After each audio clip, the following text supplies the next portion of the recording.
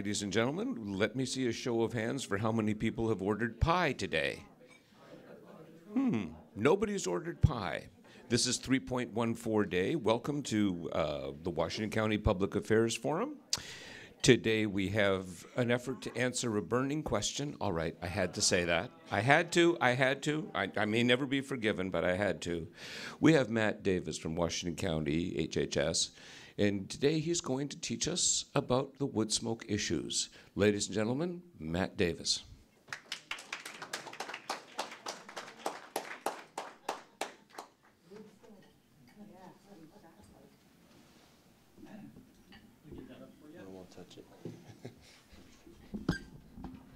Okay, you're on. All right. Good afternoon, everyone. Thanks for having me today. I really appreciate the opportunity. First, I want to apologize. I'm in the middle of a nasty cold, so excuse me if I have to cough or take a sip of water. And hopefully I have enough steam to get through the next hour. So I was actually here almost 12 months ago to the day talking about the same topic. It was only my second week in this position, which was great because it gave me an opportunity to early on kind of think about how we wanted to present this issue to the public. And you all had some really interesting and challenging questions for us, and it really informed the work. About a year ago, we knew we had an issue with PM 2.5 pollution. I'll talk about that in a bit. And we knew that it was largely a wood smoke issue. But other than that, we were very early in terms of our planning about what we were going to do about it. Kind of reflecting on the drive over, I feel pretty pleased with the progress we've made in just 12 months. And I hope you all are we'll see how you feel about it. But I think it is really neat to have the opportunity to talk to the group, just 1 year after we've kind of launched into this work. It's a great opportunity to have some accountability on us to show progress. So with that, I'll launch into the presentation. One of the key messages that we've spent a lot of time talking about over the last year, and I'll talk about today, is that despite a kind of green ethos we feel proud about here in the Northwest, Washington County really struggles with air quality issues, particularly in the wintertime. We've seen, many years kind of unhealthy levels of certain types of pollution in the winter, and that's kind of persisted. We also know through kind of a variety of different data that the issue is largely driven by wood smoke, which is a really challenging thing to come to terms with. People burn wood for a really good reason, to stay warm in the winter. And it becomes really complicated to try to work through this issue of how do you reduce this type of pollution while keeping people warm in the winter. And that's really been, I would say, our two guiding principles or our guiding goals over the last 12 months is, how can we improve the air in Washington County while keeping families warm in the winter? And I hope you'll see that kind of reflected in the strategies that we've been working on. So I want to start by just highlighting a couple graphs. You might not be able to see them too well, but I'll point out really what's kind of important in the graph. So this graph shows levels of particulate matter, which is the type of pollution that wood smoke is primarily responsible for contributing to. So this shows levels of that type of pollution throughout the year. So going left to right is January to December throughout the calendar year. And you'll see the highest levels occur on either side of the graph, meaning kind of January, February, and then October through December. And this is because of kind of two main reasons. One, that's when we do most of our wood burning. A lot of people don't fire up the wood stove in August and July. We just don't need it. But also, weather plays a really important role in this problem, and I'll talk a little bit more about that later. But it's kind of a compounding effect. That's when we burn the wood, but that's also where we have weather challenges that are really outside of our control. The orange line, which is kind of in the middle of the graph, that's the threshold for levels that are levels of that type of pollution that's unhealthy for sensitive groups. Sensitive groups meaning children, older adults, people who have existing respiratory conditions like asthma or COPD. So you can see it's rare, but it's not unheard of to kind of get into that level here in Washington County. So the next chart is really busy, and I apologize for that. But again, I would focus on the red line that goes across the whole screen. We roll our particulate pollution values up into one value for the year, and that has to do with the way the Federal Clean Air Act is written. And that red dashed line that kind of was up at the top in the early 2000s and went down here at about 2007, that's the federal standard. And you'll see that certain years, 2011, 2013, our yearly value is above that standard. And that's really concerning for a number of reasons. The first is the standard is health-based. It's based in epidemiology. So when we're having values that high, that means there's public health impacts being experienced by our community. And then also there's a regulatory component. You shouldn't be exceeding that level, and there are consequences when you do. And I'll talk a little bit more about that later. But you'll see that the last, 6 years or so are defined by this jumping, up and down. And I can't tell you exactly why that is. I think we're experiencing a lot of variability in terms of our winter weather. This year we had a pretty mild winter overall.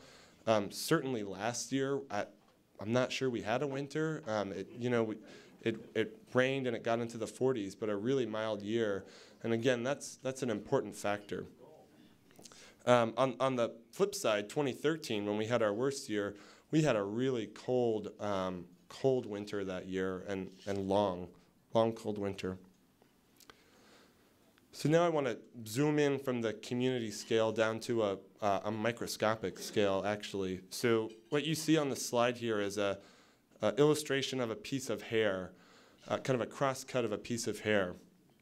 And a piece of our hair is about 50 to 70 microns in diameter, pretty small. But the type of pollution we're talking about is 2.5 microns in diameter. So almost a 40th of the size of the thickness of your piece of hair. So incredibly small particles that's being produced by burning wood. You can't see the particles. You can see them when they accumulate, and I'll show some pictures. But just with your human eye, if there was one floating by, we couldn't see it. That size becomes really important from a physiological standpoint. Our lungs, our upper respiratory system is fairly good at sorting out larger particles, things like dust and pollen and mold. Those are all about 10 microns in diameter. When you get down to 2.5, that's when our body fails us. And we breathe those particles very deep into our lungs. And depending on how small they are, they can pass into our bloodstream. And that becomes a problem because those particles are carrying with them a variety of chemicals and metals and carcinogens. And when you are breathing these particles over your lifetime, even at low ambient levels, we're increasing our risks to really long-term conditions like lung cancer. And on the short term, it can aggravate asthma or respiratory conditions. So it has very real health consequences. So again, kind of zooming back out to the community level, one of the things we know is wood smoke impacts some communities more than others. This is a map that shows levels of wood smoke pollution. That's the red scale. So the darker the red is, there's higher levels of wood smoke pollution there. It's also a layered map. So there's a blue scale that's showing where communities of color live. And when you kind of layer these maps and do an analysis, you can see that where wood smoke is highest is the same areas where we have higher density of communities of color. And that's a problem in the public health world because we also know that communities of color have a higher burden of those same diseases I talked about. So if you look at levels of asthma, the rate of asthma is higher in communities of color than their white counterparts. If you control for everything else like age and income and all those types of factors. And again, just purely from a geographic standpoint, it's concerning from the for public health officials to see that we have these hot spots where there's a lot of wood smoke. And this comes from data that looks at both emissions, so where the smoke is coming from, but also meteorological factors and geography, so where the smoke tends to get stuck and kind of settle. So again, I'm just walking you through some background to kind of articulate the issue, which I did a lot of last year, and I'm happy that this year I can talk more about solutions. So this is a picture last year on a winter day. This is what we would consider just on the cusp of kind of dangerous levels of particulate pollution if we looked at the monitor that day. I'm not sure how the picture looks for you, but the field of visibility really diminishes within 100 yards. And this is just in downtown Hillsborough. Again, on a winter day, this isn't wildfire smoke or something like that. It's also not a foggy day. So that's particle, wood smoke pollution. And again, this is kind of so you can visually see at the point at which we become concerned of kind of an inundation of particle pollution. Here's another image on the same day. This is at the Hare Field Sports Complex in close to downtown Hillsborough. This is actually where one of our air quality monitors is situated, and it's actually managed by the Oregon Department of Environmental Quality. But we, and actually you, can have a live feed to the data so you can see what the level is doing. It's kind of interesting. The monitors are typically situated at places like schools or athletic facilities where there's fields, because it gives us a really good sense of what the levels of pollution are in that neighborhood without it being influenced by a particular house. So if you have the monitor right next to a house and they burn a lot, then you're influencing that monitor. If you situate it away, you're getting a better read. The real point of this picture, though, is I'm not sure if you can tell, but you'll see kind of sheets of smoke out there. This is that same winter day. And this is a really good visualization of a cold air inversion, which we get a lot of in the county. Cold air inversions occur when kind of a layer of warm air traps the cold air near the Earth's surface. Sometimes it's just hours. I mean, we have them every night throughout the winter. The problem is the ones that last days. And the air isn't moving, and neither is all of the stuff we put into the air. Wood smoke in particular, because we emit it at only 25 feet up or something like that. And so you can start to see the wood smoke accumulate and basically just stay right at the roof line. And I really can't stress the influence of these inversions enough. They coincide basically directly with our highest levels of pollution. So if we're getting good wind mixing or a rainstorm comes through, that acts as kind of a natural filter. It cleans our air. It's responsible for us having pretty good air quality most of the year. But again, those 4 or 5 times a winter when we have a multi-day inversion, that's exactly when we see really unhealthy levels of particle pollution. And this became important for us thinking through how we address the problem in kind of a responsible way. We'll talk about that in a little bit. So I also mentioned that there's kind of regulatory consequences for particle pollution. Briefly, the way this works is the federal government, through the Clean Air Act, sets what are called ambient air quality standards for a couple of 6 different air pollutants. PM 2.5, these small particles being one of them. And the rule says, you as a community shall not exceed this standard. Your community should not be breathing particle pollution above this standard. And when you do, there's a kind of a risk of being labeled non-attainment. That means you're violating the standard. And that has a whole host of kind of direct and indirect consequences. I think most relevant to the wood smoke issue is it oftentimes means local governments have to institute really strict kind of utilitarian policies reducing wood smoke. And that was something we really wanted to avoid. We wanted to create kind of a Washington County solution that was responsive to our realities and not have to just have a blanket policy that we were going to be required to put in place. I also just highlighted some communities in Oregon that are in non-attainment right now. This is not a new issue.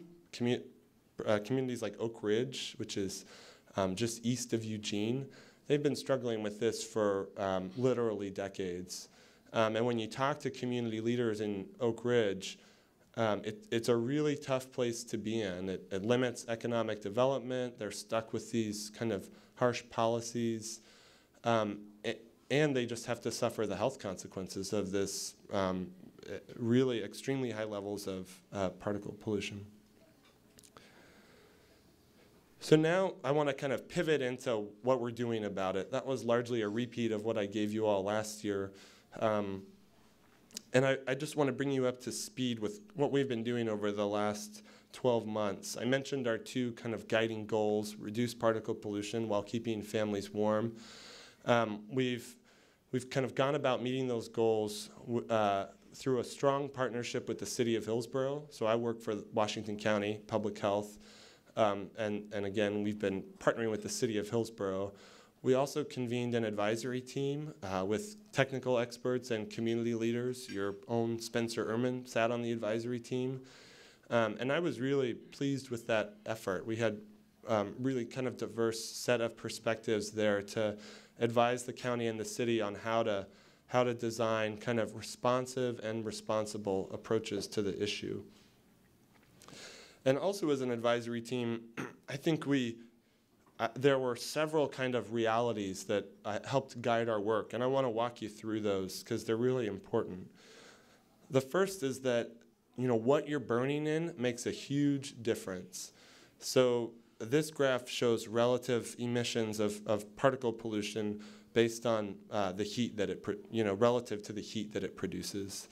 So the far left is a fireplace, very inefficient at giving off heat, produces a ton of particle pollution. As you walk through the graph, you'll see that the next one is an uncertified wood stove. These are wood stoves that are kind of pre-late 1980s, I guess, and they also produce a lot of particle pollution.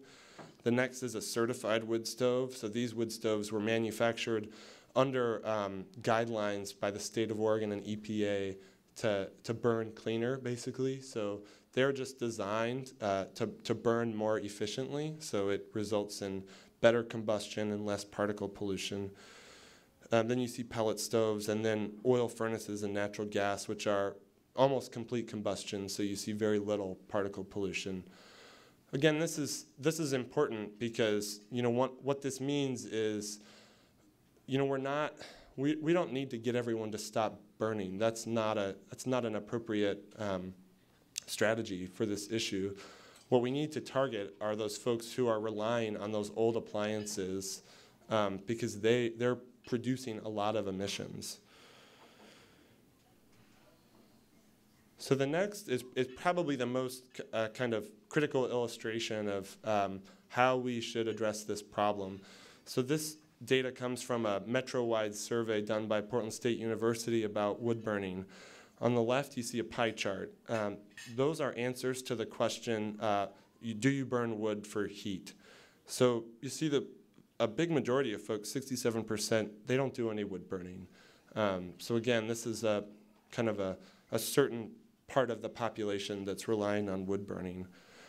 The blue piece of the pie are those folks who burn wood for heat, but they do it as their secondary heat source. So they supplement something else with wood heat, probably maybe a natural gas furnace or electric baseboards. Electric heat can be really expensive. So on the coldest days, people will supplement that with wood heat as a kind of a financial alternative. And then the small red piece it's about 5% of the population that relies primarily on wood burning. So that is their heat source. They're burning wood day in, day out. If you slide to the right, you see that's translated to how much of the particle pollution is coming from those two groups. And you see that 5% of the population, those folks that rely exclusively on wood heat, account for over half of the particle pollution. And that makes sense, right? They're burning day in, day out for 3 to 4 months of winter. But the other thing that is probably even more important is that those secondary burners, those folks that are supplementing their heat with wood, account for the other half. And one thing that we heard from the advisory team and other communities is you can't treat those two pieces of the pie the same. They're burning wood for different reasons, and you need to kind of support them, burning less or burning differently or something in a different way. There's different solutions for those two groups. This is another map that we had TEQ generate for us. The darker the color, the higher the wood burning. And this takes data from that phone survey I mentioned and then models it up based on the community in Washington County. So it looks at, it takes the results from the survey about who burns wood and how much they burn, and it applies it to the census tracts throughout Washington County. So it's a modeling exercise. It's interesting because it generally follows the same pattern of that red map I showed you of where most of the pollution exists. And again, this is, you take it for what it is. I think it's useful data to kind of target our efforts. It doesn't mean that someone in a white area isn't burning a ton of wood in an uncertified stove, or that there's people who aren't burning in a blue tract. It's just generalizations. Just a couple more data points. Sorry, we're really data-driven in public health, so it's important for us to kind of show that we're not making stuff up. So this, again, is from that same phone survey, and it gets at why do people burn wood, which is a really interesting question. And I think a lot of communities, when they're facing this issue, they operate on a lot of assumptions about why people burn or don't burn wood. So it's really valuable to have this statistically significant survey to look at why people in this community burn wood. And you can see that there's a cultural element to this. I mean, almost over 50% of people burn it because they enjoy burning wood or they enjoy wood heat. They enjoy the type of heat that wood burning produces. So that's kind of irrespective of maybe they rely on wood because it's cheaper or something like that. It's people enjoy it, and that's something else I think we have to remember and appreciate, I guess, when we're trying to develop solutions. And you can kind of see the other slivers. I'm not sure what the other is, if other was an option or if they pooled all of the other responses and labeled it other. It's kind of been on a to-do list for a while to figure that out. But again, really important, kind of valuable data. So the next two are questions that we asked Washington County residents over the last summer. We did this through electronic surveying and just face-to-face paper surveys at the county fair, at farmers markets, a variety of community events. We had about 500 folks complete the survey. It had a bunch of other questions about why you burn wood, where you live, that kind of stuff. But the two key policy questions were, do you support restrictions on burning of yard debris? I talked a lot about this last year. It also can be an issue in some parts of the county where people are burning a lot of yard debris as a method of disposal. And you can see about 57% were supportive, with 33% saying no, and that kind of a 10% wanting more information. The second question, I abbreviated. It actually read something like, do you support restrictions on wood stove and fireplace use during periods of poor air quality? And again, a little less support, but still kind of moderate amount of folks being supportive of some type of restriction being put in place on burning. And this was valuable, these two questions. I think what was probably more valuable was the open-ended question, which was just, what should we consider when working on this issue? And those answers really informed how we shaped our policy and outreach strategies, because people had really, it's their life, so they had really good input on what it would mean for them to have if there were restrictions in place, or how restrictions could be designed so they could still be warm in the winter. So taking all of that data that I've walked through, community surveys, technical experts, community leaders, we also did informational interviews with about 7 local governments around the Pacific Northwest who've had this same issue of elevated particle pollution, and designed kind of our 3-point plan. My director calls it the 3 legs of the wood smoke stool. Again, because one thing we learned is you really need all 3 of these for it to work. You can't pick 1 or 2 of them. So what you'll see is the 3 kind of legs are curtailing or limiting wood smoke on those bad air days. And by those bad air days, I really mean those inversion episodes. So we can see those cold air inversions coming a couple days out, so we know the pollution's going to be bad. So it's about targeting those events each winter. The second one is extensive community education and outreach, extensive and continual, kind of throughout the years. And then the third is supporting people to replace their older wood stoves. So I mentioned the older appliances produce a lot more particle pollution. It's also not cheap to get a new wood stove. And if you want people to make that transition, you really have to provide some incentives or kind of help them move that direction. So I'm going to go into a little more detail about each 3 of these. So the first is our local policy, our rules that we've adopted. This is now in place in unincorporated Washington County, the city of Hillsborough, and the city of Cornelius. And basically, it's a color-coded advisory system just for the winter months, so November through February. And it's a rating of the air quality based on real levels of particle pollution. Yellow meaning we're kind of getting into dangerous levels, and we're asking people if you can burn less or don't burn. Red meaning we are experiencing unhealthy levels of particle pollution, and you can't use your fireplace or wood stove. Except, and this is where all of that kind of community input really shows, we've designed community and technical knowledge. We've included a number of exemptions, which people kind of self-identify us. They don't have to file paperwork with the county or anything. So pellet stoves are exempt because they're incredibly clean burning. It's a uniform fuel to air ratio, so you get good complete combustion. The second is if wood burning is your sole source of heat. So obviously we're not going to ask someone to go cold at night just because they rely on wood heat. So they're exempt from the rule. Excuse me.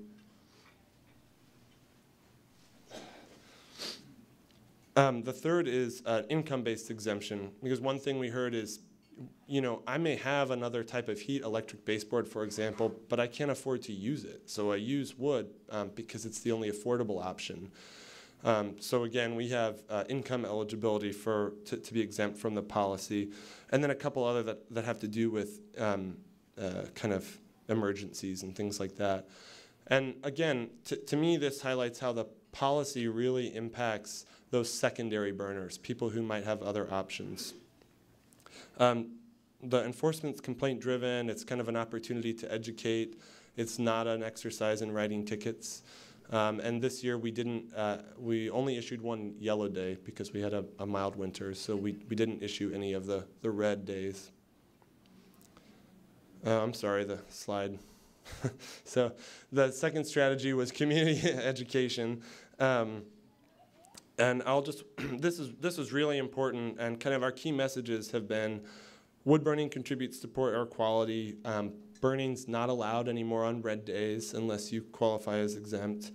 And sign up for what are called Red Day alerts at publicalerts.org, which is a messaging system that will send you a phone call or a text message or an email if we issue a Red Day advisory. And we've done that community education through a variety of means. There's been quite a bit of just earned media attention to this issue over the last 18 months. That's been really effective at reaching, a lot of folks.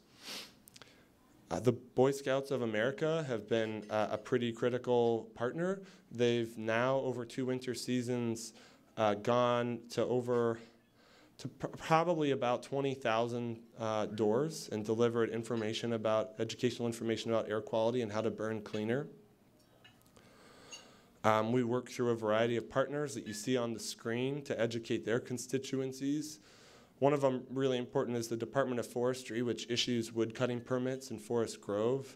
They have now been giving out educational material with every wood cutting permit on how you fully season your wood so it burns clean and produces less of that particle emission. And then our final strategy, which is a wood stove replacement program. We're in the very early days of this, but I can now say with certainty that we'll have a program starting this summer that will include a variety of grants and rebates for folks who switch out an older, more polluting wood stove for something cleaner. So for lower income households, we'll be covering the switch out at full cost. We'll be paying for it completely. And for folks who don't meet those income qualifications, we'll have a sliding scale based on their income for a rebate to help eat away at those costs.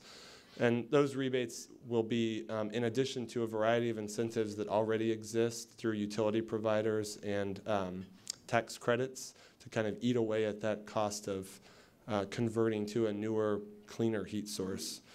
The program goal is 700 stoves in 5 years, which the DEQ has shown us through kind of modeling efforts that that's what we really need to get at to really reduce those levels with some certainty. So even if the weather is, we have a lot of inversions, if we replace so many stoves, we're going to bring that level down over the years.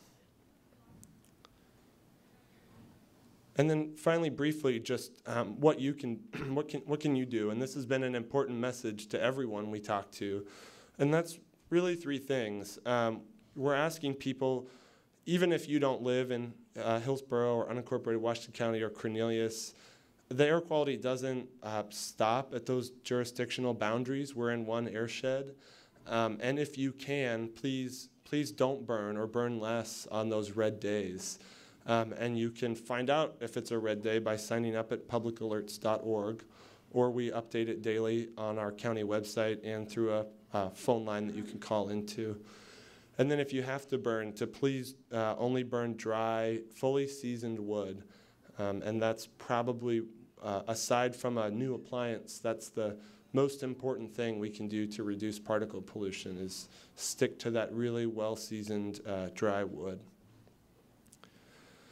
So that's what I've got. I think I turn it over to Rob, and then we'll have an opportunity for questions. Thank you very much. And we could hardly even hear the struggle with your voice. Your words were so important, and it is important. I see people lining up, so I will get out of the way, and we'll go with questions. I'll talk with you later. Thanks, Matt.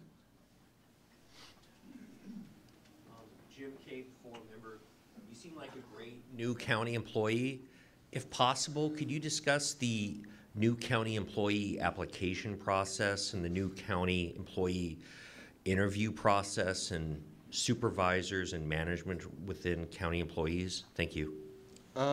Sure, I can speak to what I know. I'm not totally involved in hiring, but it's a public service process where all jobs are competitive to all applicants, and you complete a written application, generally followed up by an oral exam and interview, and then proceed to the hiring manager makes the decision.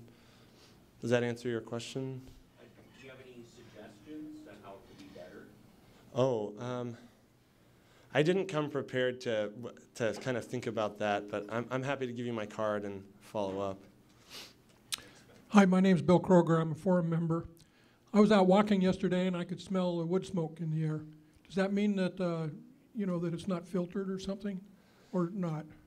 Yeah, so wood smoke, one of the things people like about it actually is that smell that you probably smelled walking around. And when you're smelling the particle pollution essentially, and whether it's coming from a certified device or just an open fireplace is really hard to tell. The other thing that we're kind of through the winter months now, or what we call the winter season for purposes of wood smoke. And we tend to not see really high levels after March 1st. But one of the things that happens starting March 1st is agricultural and backyard burning in some communities resumes. And you tend to see a lot of outdoor burning in the month of March because people have been waiting all winter for that to be allowable again. So, I've personally noticed kind of smoke plumes and can smell them. I'm not sure where you live or anything like that, but if you're smelling the smoke, that's the particle pollution that I've been talking about. The only last thing I was going to ask was on bad pollution days especially, does it pay off to stay indoors? Yeah, that's a really interesting question, and it depends a lot on the particular building envelope that you happen to be in. So, newer construction homes that are well insulated and have, kind of more modern HVAC systems, that can make a difference. If it's more drafty, it might not matter as much. It also depends if you have a neighbor right in your immediate vicinity that is producing a lot of smoke. It pays off. The other thing I forgot to mention, this is somewhat related, is the people who experience the health impacts the most are the folks who are relying on burning. There's been quite a bit of study of indoor air quality on homes that rely on wood heat, and the levels of particle pollution in the home are really, really dangerous. And people are, it's unfortunate because a lot of people rely on wood to heat their home, and they're experiencing this kind of unfortunate byproduct. The only thing I'd add is if you have an existing respiratory condition or you feel like you might be sensitive to the effects of wood pollution, certainly limiting rigorous outdoor activity on those days can make a big difference. So, biking, running, exercising, where you're having a lot of air intake, that can be an important factor. John Blackman, forum member. The cost of natural gas seems to be going down rather than up. Do you have any figures on the cost of natural gas versus the cost of purchasing wood for fire and for heating purposes? Yeah, so I can't give you any numbers off the tips of my finger, but I can send them to you because the Department of Energy updates them on an annual basis. It becomes complicated because you have to get natural gas from the natural gas company. You're somewhat limited in where you can get that gas from. You're not limited in where you can get cordwood from. And people get it from a variety of sources, from buying a cord of fully seasoned wood from some type of dealer to chopping it down themselves. I said purchasing. Purchasing. So even then, it's not particularly well regulated, so the price variability, even in Hillsborough, of getting a cord of wood is kind of all over the map.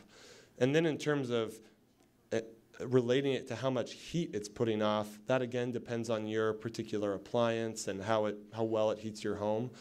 I will say, in talking to the kind of Hearth Patio Barbecue Association, these are the retailers that sell wood stoves. They notice a marked difference in their wood stove sales when natural gas prices drop.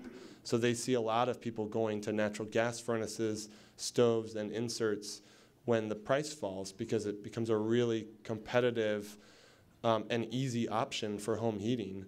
When natural gas goes way up, like it did, that's actually what spurred a huge growth in the wood stove industry in the late 70s was high gas prices and people migrating to this alternative where they could get fuel themselves or buy it locally or something like that. But I meant now. Yeah, I can give you I can send you the figures. I don't have them at the tips of my finger. I do know that the chart last year, natural gas was cheaper than heating your home with wood, and that used a kind of an average figure for the cost of wood. Rob Solomon, forum member. In looking at your charts, and I'm not very good at interpreting them, you were very good at sharing. There was some 57% of people that don't burn wood, and then the numbers of people that are interested in doing something different to help that were somewhere in the mid-50s. So my logic, rightly or wrongly, asks what I think is the obvious question.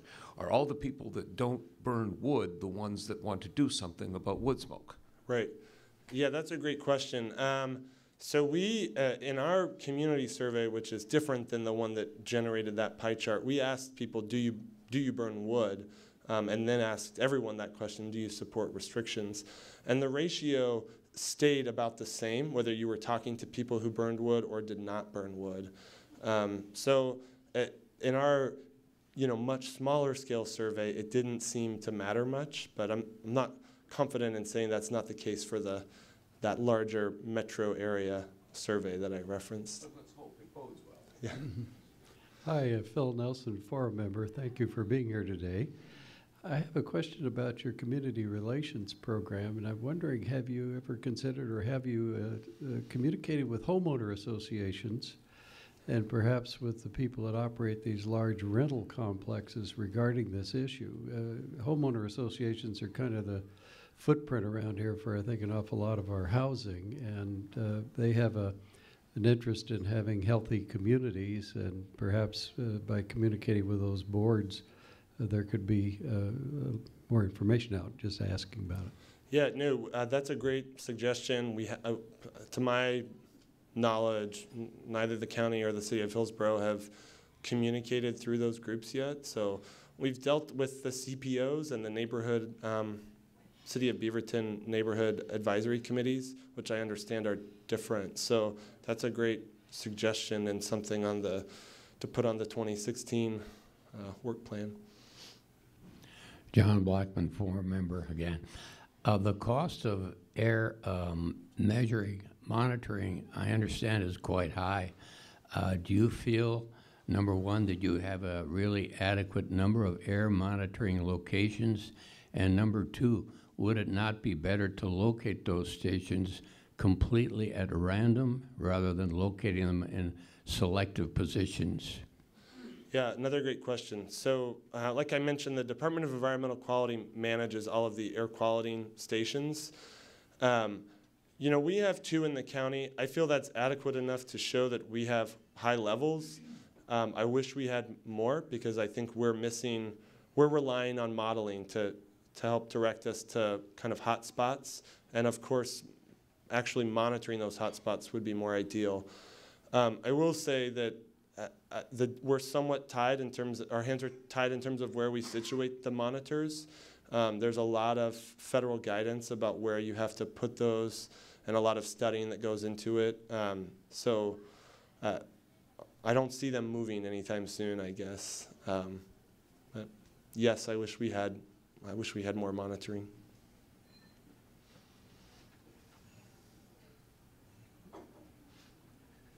Finally get here. Harry Bodine, forum member. My wife and I live in a 57-year-old house in Cedar Hills. We have, I think we're the last people on the cul-de-sac to have a fireplace that we use. And what we're burning these days are these fire logs, which come wrapped in this wrappers saying how environmentally good they are. And so we enjoy one log a night when we do it. And just your comments on these logs, if you would. Yeah, I do the same thing, actually. So in terms of particle pollution, which we're talking about today, very, very clean burning. Again, they're designed for almost complete combustion. So again, you don't see a lot of that particle pollution with them. In terms of what else is in the emissions, that's a question that there's a little more uncertainty about, because it depends on how they're binding the wood fiber, what kind of glues and waxes and things like that they're using. There's kind of now a product on the market that's actually made here in Oregon by 2 different companies that is held together purely by compression, so there's no glue or wax or anything like that, and they don't come wrapped. They come in bundles of 6 or something like that. Anyway, that's a kind of another option. They also emit close to no particle pollution, but they don't come with those other I don't know things that are in them that we're not sure what they are. So, Thank you.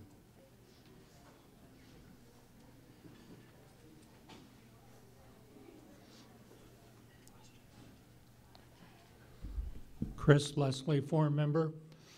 Do you have any statistics on how many red days you have, yellow days, or green days? yeah, that's a great question. So this last winter season was the first one since we adopted the rules, which put into place this color-coded advisory. So this last winter, it was we issued 1 yellow advisory. We opted to not. There was one day when we could have. The levels were that high, but we didn't forecast appropriately, so we didn't issue the yellow day advisory. We didn't issue any red days. One of the things we did when choosing our threshold values was looked backwards. So if we had had the system in 2013, 2014, how many red days would we have issued?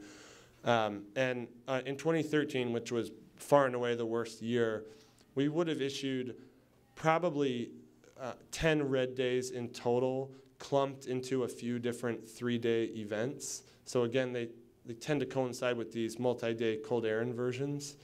And then another handful of, 5 or 6 yellow advisories, which are kind of purely voluntary. 2014 would have had just 1 red day if we had had the program in place with a small handful of yellow advisories. So hopefully that's helpful. Right. I have a follow-up. What do you have any statistics on illness from smoke? Yeah. So, yes. Trying to think where to start. So one of the challenges is, and this is a challenge at community health in general, is the health issues that wood smoke causes, like lung cancer at its worst or asthma, on the other end of the spectrum. Wood smoke is not the only thing that contributes to those illnesses, so it becomes really hard to tease out exactly how much wood smoke is contributing. I have the EPA estimates with me. I don't have them memorized, but I'm happy to share them. The one number that has always stuck in my head, though, is they look at those health impacts and they can ascribe a monetary value based on the cost of care and the years of life lost to death or disability. And they estimate that for every ton of wood smoke particle pollution that's emitted, that results in about $360,000 in kind of health costs to society. And so that's every 1 ton. And in Washington County, we see about 1,100 tons of wood smoke pollution every year. So you begin to get kind of see the scale of the issue when looking at those numbers. But I'm happy to share the exact figures too. Thank you.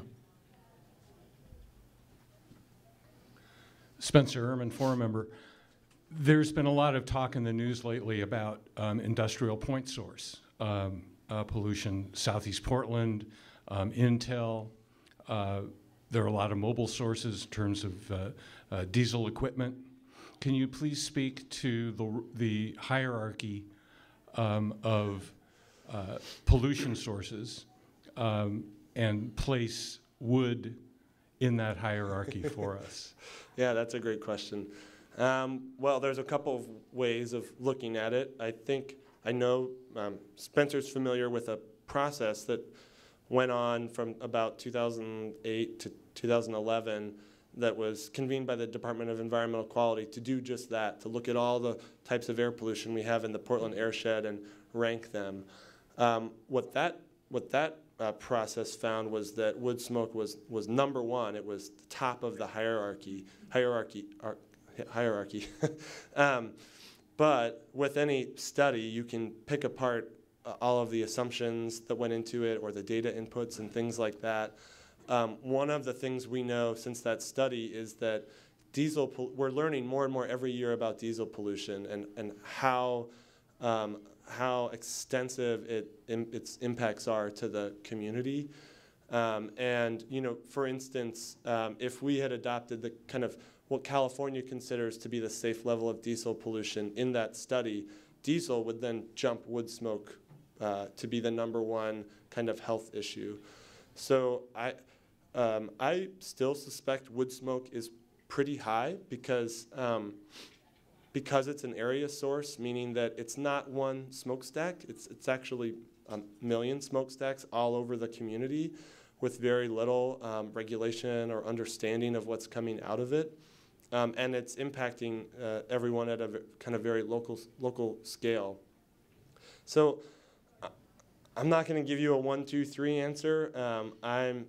I feel that the data is pretty strong that diesel and wood smoke are probably the top 2. Which one is #1, which one is 2? It probably doesn't matter because you address them very differently. And I don't think that we should be limited in our thought to only addressing one or the other. I think they're probably both good pursuits in trying to improve public health. So. Eric Squires, Executive Director. Matt, first, thank you. Excellent presentation. It was very insightful, a lot of great information. Second, I'd like to have you help me understand how this enforcement is happening. When I look at what you're talking about and the changes in Washington County, this is largely a land use template that's overlaid where new restrictions, excuse me, that are not enforced by the counties, or excuse me, not enforced by the cities are now enforced by the counties. And that I'm wondering, can you tell me how these lines were drawn for the new layers of enforcement? And with one quick kind of note, there's people who live on the edges.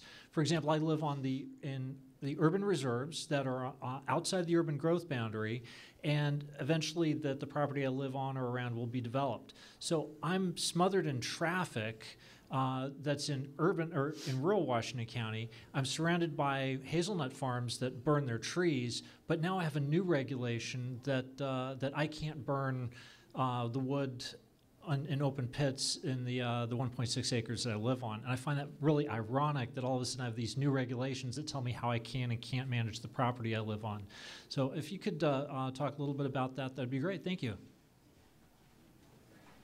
Yeah, that's a great and big question. So I'll try to walk through it. I think, one of the, well, I'll start by just talking about how we're allowed to regulate air quality in terms of wood burning, and that happens at the local level, meaning county or city government. The Washington County Charter does not allow for us to set policy within city boundaries on this type of issue, so we're not allowed to tell people in the city of Hillsborough what they can or can't burn. We made a policy decision on the Washington County side in terms of backyard burning of yard debris to limit those rules to the urban parts of unincorporated Washington County, and we use the urban growth boundary as that boundary. So folks outside of that UGB, there's nothing different. You can burn like you always have been, and that we opted to use the urban growth boundary as our boundary rather than making one up because people are familiar with it and it's responsive to how it's mirroring how urban development does and or will grow. And again, we're kind of looking at limiting that type of activity where a lot of people live, which is in the urban areas. The second question was about enforcement. So on the wood stove and fireplace side of the issue, enforcement is only an issue on those red days, and we haven't had any. But when we do have one, it'll be complaint-driven, like all of our other code enforcement issues are handled, so they're all initiated by a complaint. We'll reach out to the resident of the property, explain that we got a complaint about burning on this particular red day, and educate them about first see if they qualify as exempt, and if they do, we'll apologize and leave them alone. If they don't, we'll talk to them about what the rules mean, how they can sign up to receive a red day alert. We know this is all new, so a lot of people haven't heard the message yet.